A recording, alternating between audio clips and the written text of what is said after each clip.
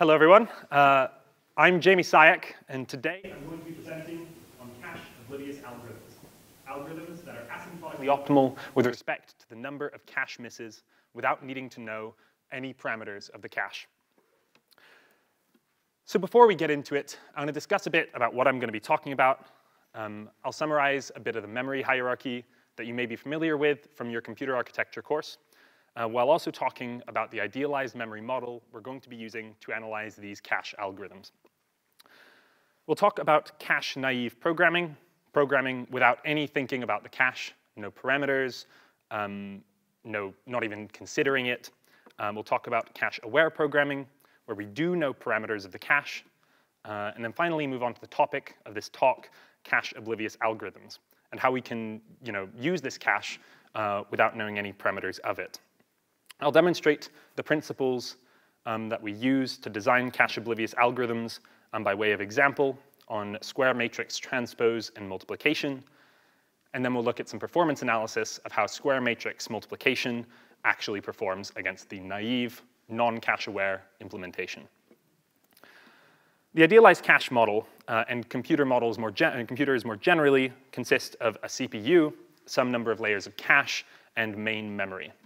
Main memory is RAM, and there are usually several layers of cache of increasing size between the computer processor and memory. In the idealized model, we have an L1 cache only and a main memory, so a two-level memory hierarchy system. The cache serves a function of absorbing high-cost memory accesses and storing our results so that we can use them again. As for how we're going to model the L1 cache in this model, we're going to define the cache as two parameters, Z and L. Z is the size of the cache in words, and L is the number of words per cache line. So in this example cache here, we have L different words in the cache line, and Z over L different cache lines, the size of the cache divided by the number of words per cache line. Some other notable features of the cache is that it has order 1 lookup. You can find out whether or not a memory address is in the cache in order 1 time. Full associativity. When you bring in an entry into the cache, you can put it anywhere within the cache. And optimal replacement. When you need to remove something from the cache, you pick the entry that won't be accessed for the longest period of time in future. Real caches, especially the L1, might not have completely full associativity, and especially don't use optimal replacement. This model does generalize in practice. For this talk, we'll be using the least recently used policy for cache replacement in place of optimal replacement for analyzing cache misses, as the two of the optimal replacement and the least recently used policy are asymptotically equivalent under certain conditions, which will be true in the algorithms looked at. This model of a two-level system also does mathematically generalize to multi-level caches. So before we get into cache-aware and cache-oblivious programming, let's look at cache-naive programming for the square matrix transpose. Let's say we have a matrix B that we want to transpose, and store into a matrix A. When we do the traditional transposing system, we'll look at the columns of the matrix B and store them in matrix A. However, if we store the matrix in row major order, which means we represent the rows contiguously and not the columns, we'll be striding against the cache line. Elements 1, 2, and 3 will be in different cache lines, and we may miss a large number of times and evict past entries that we need before going to the next column. If you iterate in row-centric format, so over 1, 4, 7, you'll have the same problem, but for the other matrix. This is a big problem to stride against the cache line, as you may evict entries you'll need in future due to your cache being full way too quickly. And you'll have to bring in the same cache line multiple times. Let's take a look at how this might actually, an example of where this actually goes wrong. Here we've got the two matrices A and B that we want to transpose B into A. They are stored in row major format, so you can see that the arrays, the matrix stored as a bunch of arrays for each row. And we have a simple cache that can store 8 total elements and 2 elements per cache line, so 4 total cache lines. Since it's 2 items per cache line, and it's stored in row major, we store elements 2 elements at a time, sorted by row. Okay, so let's take a look at what will actually happen when we go to access it. In the first loop of the array, we're going to bring in element A and assign element 1 to it. Next, we'll take element B and assign element 2 in it. In all these cases, we'll bring in the relevant cache lines that contain the elements we want to use. Incidentally, we'll bring along elements 5 and 6 because they reside in the same cache lines. After this, we'll bring in C since we want to assign to it. And as we have no more need for A and B, we'll replace it with 3 and 7. So we need to assign 3 to C. However, we run into a problem when we try to bring in 4. The cache line containing 4 doesn't have an obvious place to put it. We do need the cache line containing D because we're writing to it this cycle. But removing any of the other cache lines will cause a guaranteed miss in future cycles. 5, 6, and 7 all need to be written to E, F, and G in the immediate following iteration. This is a result of bad cache line usage. If we look at how we're iterating over matrix B, we'll see that we're accessing 1, 2, 3, and 4 all in different cache lines. If we look at the actual number of misses we're going to endure asymptotically, inside of this inner for loop, this one here, we're going to endure order n cache misses at every iteration. When we iterate through B, we may fully clear out the cache of all other useful information that we've brought in due to limited size. As we have an order n loop for n by n matrices, we have an order n loop here and an order n loop here. This gives us a total of n squared cache misses for our, in this naive case. But we can do better. Treating L, the number of elements in a cache line, as a variable, we see that we can actually lower bound the problem by order n squared over L. The amount of cache lines in each matrix of an n by n matrix is n squared over L, and the cost to load each matrix's cache lines exactly once, or even a constant number of times, is order n squared over L. And that is the problem's lower bound for the number of cache misses. Let's now look at cache-aware programming and how we can do better than cache-naive programming in terms of the number of cache misses. In cache-aware programming, we can use the cache parameters Z and L in our programs to help improve performance and reduce cache misses. Something you may have seen in computer architecture is loop blocking, where you iterate through the array not by complete rows or by complete columns, but by smaller blocks. As our cache has cache line size of 2 elements, we use 2 by 2 blocks, so block being equal to L, and bring things in accordingly. In this case, we go A, B, E, F instead of A, B, C, D, and here we go 1, 2, 5, 6. If we look at how this is being used, we'll bring in A and B and 1 and 5 as before, and we'll bring in 2 and 6 again, since we want to assign 1 and 2 to A and B. But notice now we bring in E and F. And because we brought in E and F, we can now use the data we already have in the cache. 5 and 6 can be assigned to E and F, and when we go to the next cycle, we'll have fully utilized all the information within our cache, and we can simply remove all entries. When we look at the number of cache misses that we have, since we are fully utilizing each cache line, never needing to bring it in for a second time, we need to only read the matrices once each only. This means we have definitely got the lower bound of order n squared over L cache misses.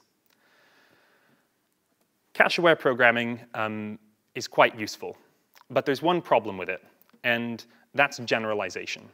A MacBook computer, an old Windows computer, or indeed server farms at Google or any other big organization may have computers across a variety of different specifications. Having our library routines for common operations like transpose and multiplication working well and efficiently across a variety of computers is important. And this is the motivation for cache-oblivious programming. Cache-oblivious programming is algorithms that are asymptotically optimal with respect to the number of cache misses without needing to know the cache parameters at all. But before we get into some example algorithms, let's more formally define how we're going to look at cache misses. I'm going to define Q, taking in parameters n, z, and l, as giving the number of cache misses as a property of an algorithm. It takes in z and l, the parameters of the cache, and n, the problem that we are working on, a problem of size n. For sorting, n might be the size of the array. For matrix multiplication, we might have an n squared size matrix for square matrices of size n by n. As an example, all q is a function, so we might have n over l times z squared. It's just a function of variables n, z, and l. All right. Before we go into the cache-oblivious algorithms, it's also important to keep in mind the design principles that are going into these. These algorithms that I'm going to show are cool, but they really exemplify the principles behind how you can design cache-oblivious algorithms that are efficient or indeed optimal. The common themes are divide and conquer, where you split it into independent subproblems, and recursive data structures that match the logical structure of the algorithm you're using them for. All right, without further ado, let's look at square matrix transposition for cache-oblivious algorithms.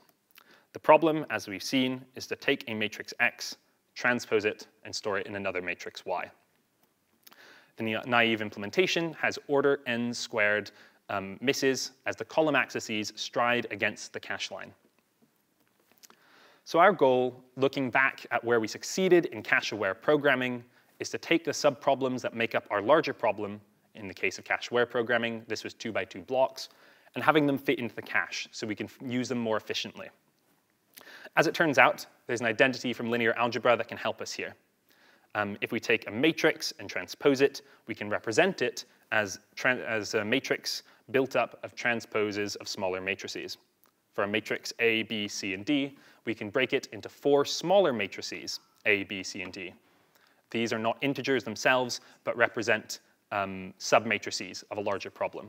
For a 4x4 matrix, A, B, C, and D might be 2x2 matrices, the corners of the matrix. All right, now we'll look at the implementation strategy for how we might implement them. For a base case, so some very small size of matrix, so for example, a 2x2 matrix, we can use the cache-naive implementation we looked at the very beginning of the talk and apply that to the source and destination matrices. For an inductive step, and this, the smallest case will definitely fit into the cache. It's small enough that pretty much on any system it will. There's an asterisk there. If your data structures representing integers are particularly large, they will not fit into the cache. As for transposes, when we want to define the inductive step, we look at the top left corner of the results matrix we want to make and put the transpose of the top left corner of the source matrix. The same for the bottom right, and same for the other 2 edges of the matrix. We recurse down, applying a transpose on a much larger matrix to the smaller independent subproblems, which can be computed without need to know of each other's cache usage. But there's one edge case you may have thought of that I haven't mentioned yet, and that's if n is odd. If n is odd, we can't break it into 4 even corners. As to do so, we need to divide n by 2 to create 4 n by 2 times n by 2 matrices.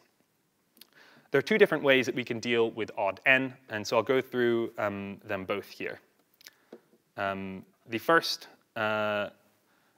is we could chop off a row and a column rather than having to deal with them within the subproblems. We deal with them on the layer that recurses down.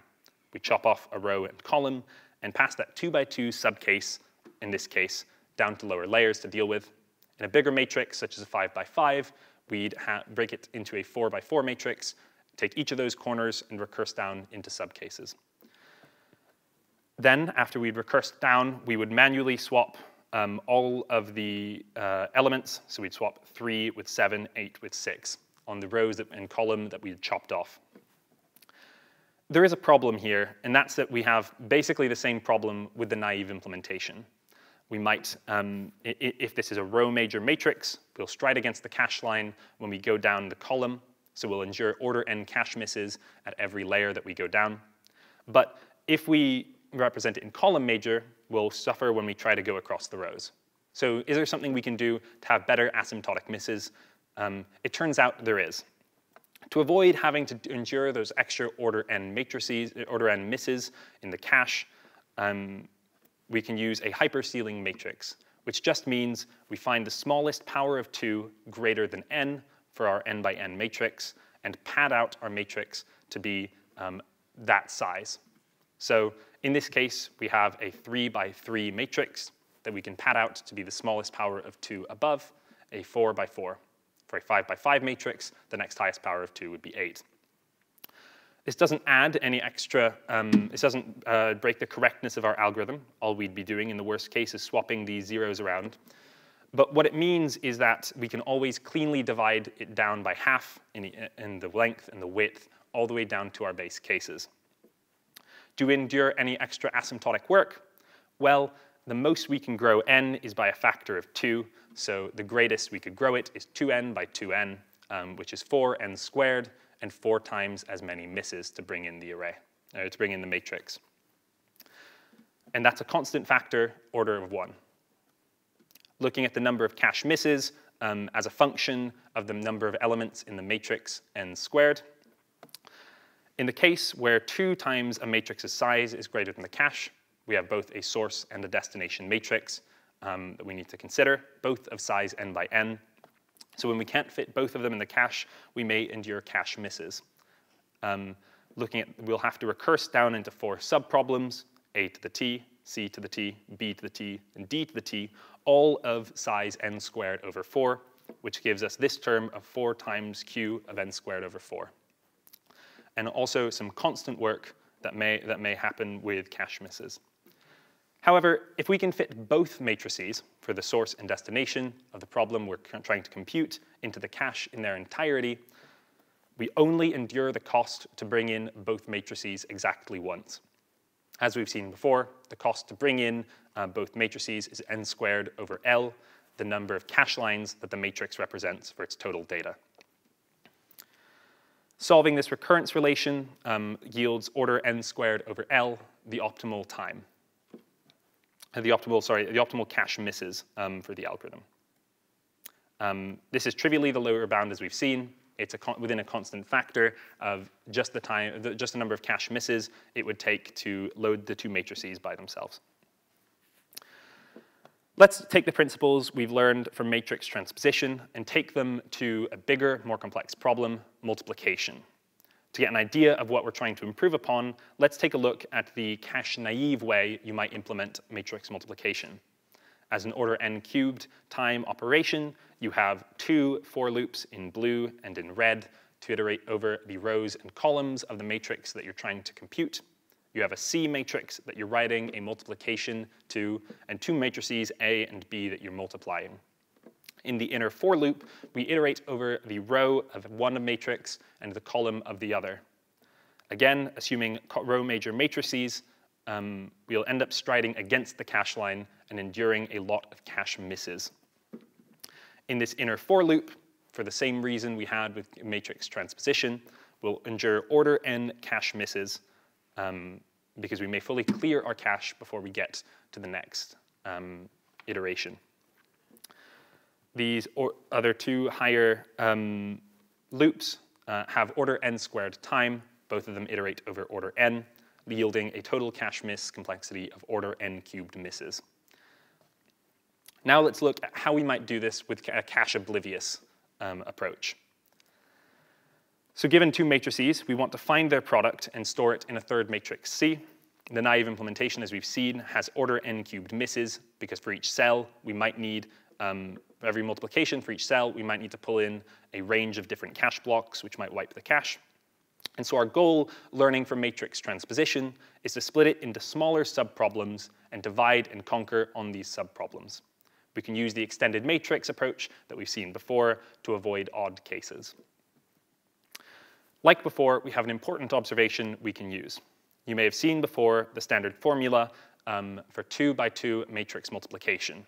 This should look fairly familiar, but we can use the idea from matrix transposition where we break the matrix into 4 submatrices. Here, A1, 1, A1, 2, A2, 1, etc. are not integers, they are submatrices. And this yields 4 independent matrix multiplications from one matrix multiplication that we were trying to complete. Though these have a plus tying them together, they can be added to matrix C in any order without needing to know of each other.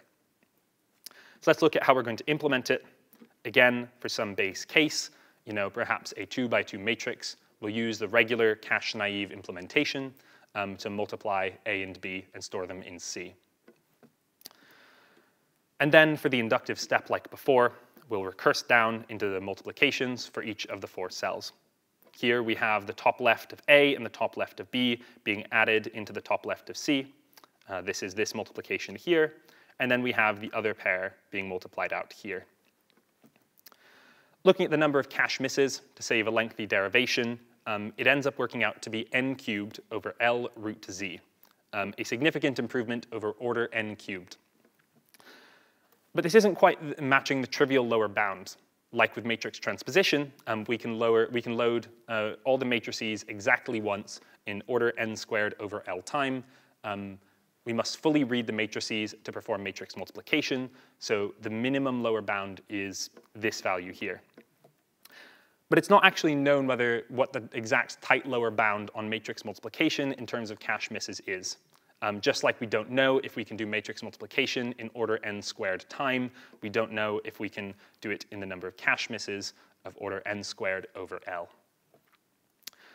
One last thing to keep in mind, one last idea to keep in mind for cache-oblivious algorithms is the idea of recursive data structures. When we're performing multiplication and transposition, we're accessing into the 4 corners of the matrix. But our matrix isn't really built to access blocks, subproblems like this. The subproblem of 1, 2, 5, and 6 for 2x2 matrix, the base case of both of the algorithms I've presented, have 1, 2, 5, and 6 in different cache lines. And it requires 2 cache loads bringing in unnecessary information to solve the particular subproblem. 3, 4, 7, and 8 are in different cache lines and are not needed for this particular base case. A better, more logical approach is to change the structure of the cache lines so that they hold 1, 2, 5, and 6 together, 3, 4, 7, and 8 together, etc. Representing and this means that the entirety of the base case fits into one cache line, and we have full utilization of all cache lines we bring in. Looking at the corner matrix, if we were to represent it as a one-dimensional array, it would look something like this in the approach where we have better grouping of cache lines. We have 1, 2, 5, and 6 at the start of the array. They'll be grouped together in the cache, along with 3, 4, 7, and 8, 9, 10, 13, and 14, etc. How would you actually go about implementing this? Well, for an array with 4 subsections, if it's a 2x2 matrix, we just put those elements contiguously in memory. But if it is greater than the 2x2 matrix, a 4x4 matrix, etc., we can recurse down into those subparts as we've done before, unpack them so that they're contiguously allocated in memory, and we'll have the desired matrix at the end with the subproblems logically grouped in how we're accessing them. We've built our data structure so that it matches the logical structure that we're using to access elements in the problem. Looking at how the naive versus cache-oblivious algorithms perform, on the x-axis, we have the input matrix size, and on the y-axis, we have the time to compute. For larger matrices, as might be used, for example, in more scientific computations, the cache-oblivious algorithm significantly outperforms the naive approach. At the very top end there, we have 25 minutes for that cache-oblivious algorithm computation versus 40 minutes for the naive approach. But divide and conquer, the principle we've been using to analyze these 3 different approaches to improving on how our algorithm performs, isn't perfect. A classic divide and conquer algorithm is merge sort. We divide an n array into 2 smaller arrays of size n over 2. You can lower bound the amount of cache misses in merge sort by n over L times log n over z. But because those subproblems aren't perfectly independent, this is actually not completely optimal. Another sorting algorithm that is cache-oblivious, funnel sort, divides an array into cube root of n smaller arrays of size cube root n squared, and outperforms it in merge sort in terms of cache misses by a factor of log of z. With all that in mind, the key takeaways that you can use when building cache-oblivious algorithms, and even algorithms more generally, is that the cache does matter. It takes time to do stuff with space, and if you're bringing stuff into the cache, you may as well use it. You can use divide and conquer. You can break your problem into smaller, independent subproblems that will fit in your cache and will allow you to make full utilization of what you bring in. Accessing memory is expensive, and it can take up to 200 times as long. You'd much rather have something that you can reuse. And finally, recursive data structures.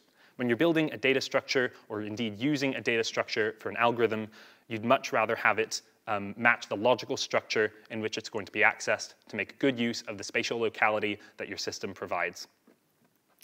Thank you very much for listening, and special thanks to Dr. Sam Ainsworth for mentoring this talk.